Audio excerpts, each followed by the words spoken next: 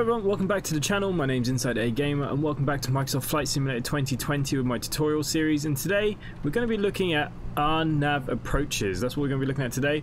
So RNAV is a method instrument flight rules that navigate directly to and from the beacons. This can conserve flight distance, reduce congestion and allow flights into airports without beacons. Area navigation used to be called random navigation, hence the acronym RNAV. So we're going to be doing an RNAV approach today in our Cessna. Now it would work for any of these kind of aircrafts, it's all kind of the same thing. So we did the ILS with the Grand Caravan where we went from Galway Airport to Knock Airport, and we're going to be doing the same. We are here today in Galway. It is pretty bad weather, so this might be a reason why you might choose an instrument approach, because the weather might be pretty bad, misty, foggy, etc. Can't quite see where you're going. This is why we would use our instrument flight rules. So what we're going to do, we're going to get into the aircraft here. I'm going to turn it on. It's not going to be in any particular way. So don't be thinking, oh, that's not how you turn on a Cessna. I get plenty of those comments.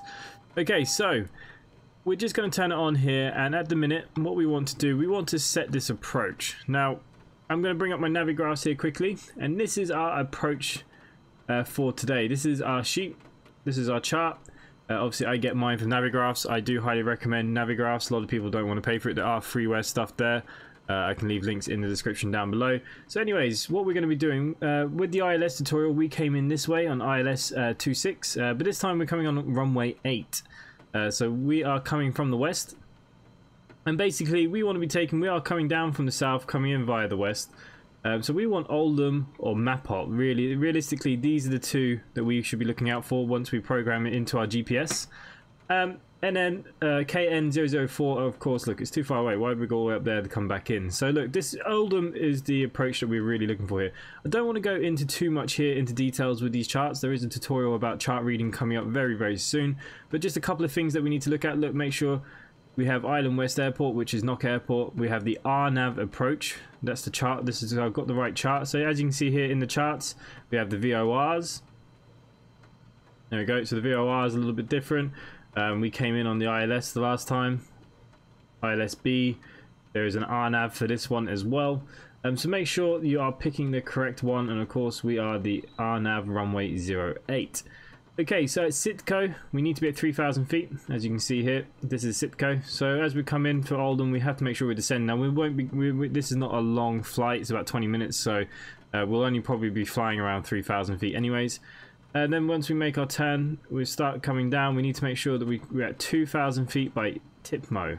We have to be at 2,000 feet. This little X here, that is the glide path. That brings us down onto the runway.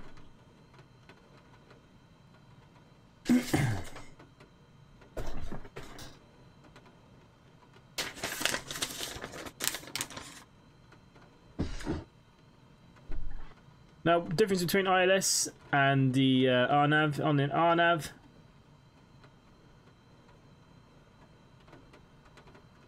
this is known as a glide path, and if you're on an ILS, it is known as a glide slope. So we're going onto the glide path. Okay, so down here you have your minimums. These are the kind of lights that we're going to have at the airport.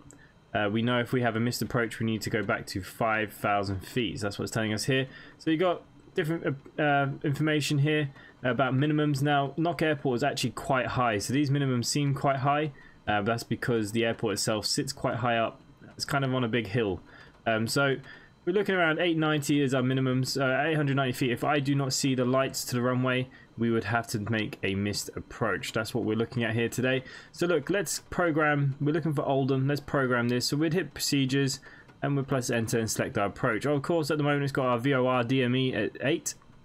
So what we're going to do, we're just going to flick that round with the small cursor, and you're going to see this is all our approaches that we have here in our GPS, and we are looking for one near the bottom there, RNAV 8. So we go back to the big circle, go down to RNAV 8 and press enter.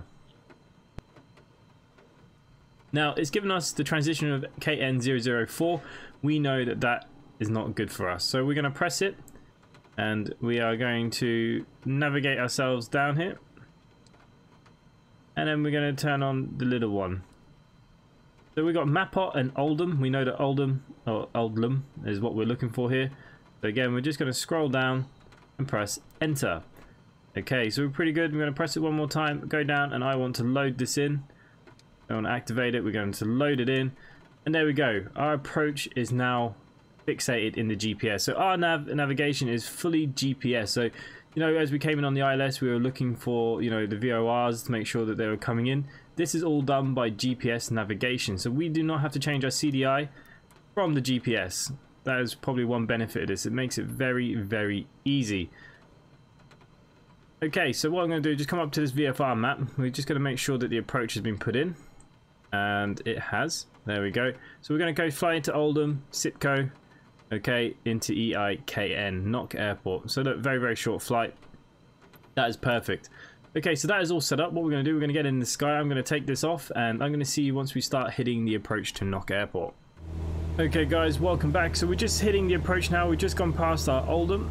If we bring up our navigational charts, you can see here, Oldham. We've just gone past here. We know at Sitco we need to be at 3,000 feet, which we're going to be.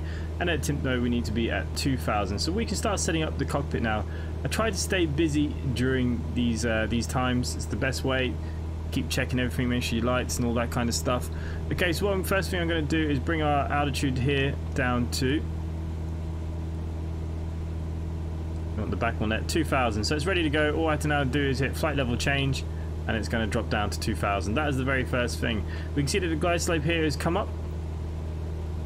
Or the glide path, sorry, because we're doing GPS, not ILS. My apologies. So there we go. We know the other thing about these GPS things, Oldham to Sitco, we can see it here. We know that we're 2.7 miles away from the next point. So it's nice that we can actually see all that kind of stuff. And now, of course, you'd be talking to ATCs. They might bring you down at different times, etc.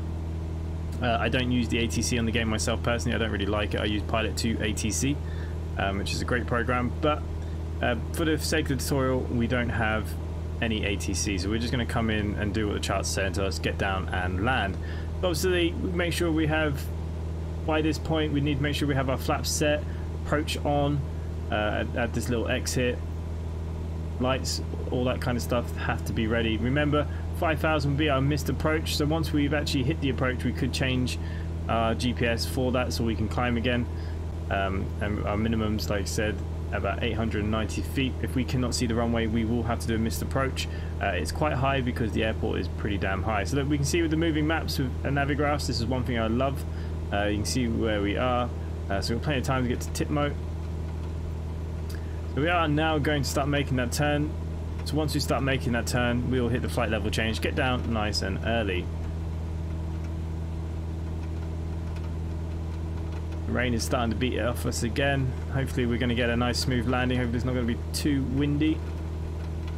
Okay, we're starting to make the turn now. We're going to come down here to our flight level change mode, and let's connect that on.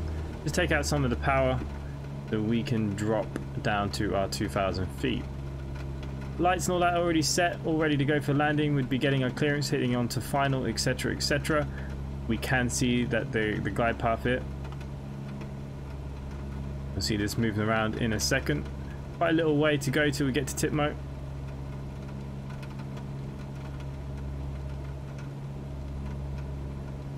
And of course, the next thing we will be doing is keeping an eye out now. Can we get a visual on that airport? Tell ATC we're coming to land in visual on the runway, but we cannot. We know it's here. There it is. So we are coming up to it.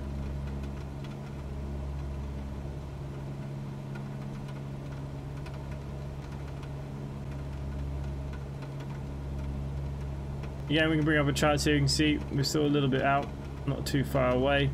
GPS, we are 3.3 miles now, nautical miles from that point where we'd have to be down. We're already down through 2,300.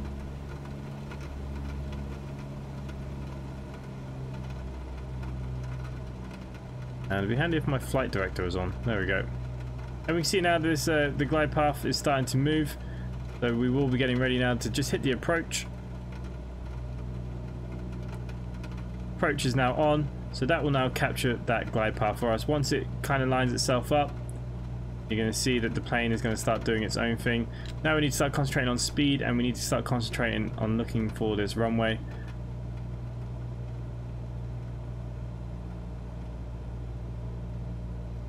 You can see we are down nice and early. Speed's at about 80 knots at the moment. That's not a bad speed. We want to be coming to landing around 60 knots.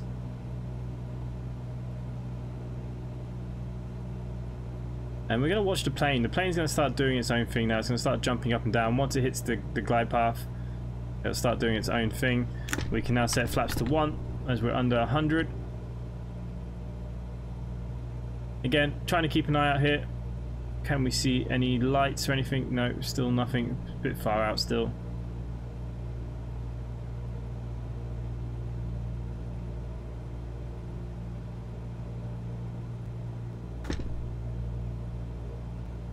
Now, one thing I do recommend with these kind of approaches is that, you know, when you're about 1,000 feet out, if you can see the runway, take over nice and early. Don't let this bring you all the way down. A lot of people always tell me, oh, I always lose control of my landings, even with the ILSs and stuff.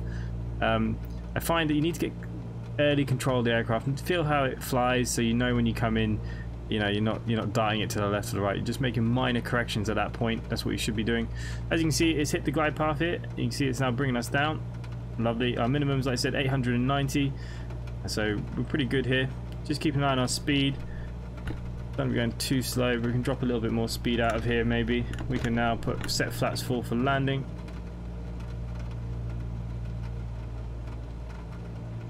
Nice. So like I said, always try and take over control a little bit early. For myself, what I'll do just for this tutorial, I'll bring you in pretty damn close before taking over. But it might be a bit of a floater of a landing. But don't be scared to take over the aircraft. Get a good feel for it early on. Good practice. The only way you're going to get better at landings. A lot of people just think they can just do this to bring them all the way down to the ground, and they don't have to do very much. Look, the whole fun of this game is the takeoff and landing. So practice, practice, practice, practice. We can see it's kind of lining up a little bit dodgy here to the left. I think it'll be okay. We know that Microsoft Flight Simulator is not perfect when it comes to this kind of stuff. Coming in nice and slow. There is no rush. Bring us in on the glide path. The main thing now we need to see is we can now actually set our altitude, if we wish, to 5,000 in case we have to go for a missed approach. Getting very close to the minimums now. 1,200 feet. Knock Airport's quite high, so we should start seeing some lights very, very soon. Hopefully, otherwise we will be going for a missed approach. I think there are lights there, but I can't see them myself.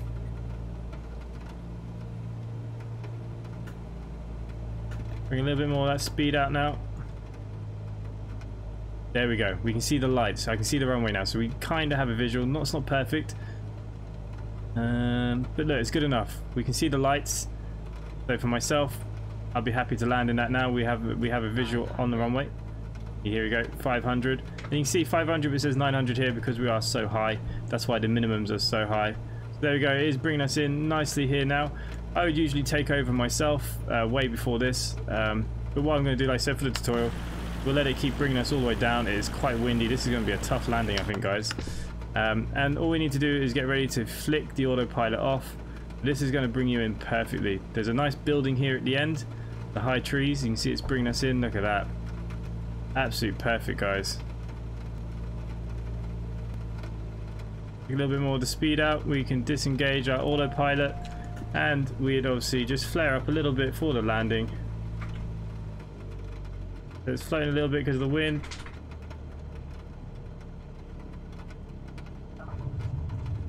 There we go. Perfect landing here to Knock Airport, guys. The aircraft's slowing down. We'd start using tow brakes, of course. Very windy out here. There we go. That is a RNAV approach. These are probably some of my favorite approaches. That I probably use more on, even on the bigger aircraft myself. It's good fun to learn, and yeah, there we go, guys. So we have our landing at Knock. I'm not going to go all the way up to the terminal because it is absolutely miles away. Put the handbrake on there, have a little look on the outside. So on that poor weather, that is what an RNAV is good for. You know, we wouldn't have got a good visual onto that runway until the very last second, which we've pulled off the flight nicely. We've landed safely. Perfect, guys. And there you go. So I've showed you how to use the charts a little bit better, and an RNAV approach. If you are enjoying this content, please do subscribe down below to the channel, hit the bell icon for notifications, hit that like button as well. If any of you want to come join the Discord, link in the description down below. If any of you want any flight tips or help, or even to just share screenshots or fly multiplayers, etc., Discord's a great place to catch us. So yeah, other than that, for myself, thanks for watching, and I'll see you next time. Bye for now.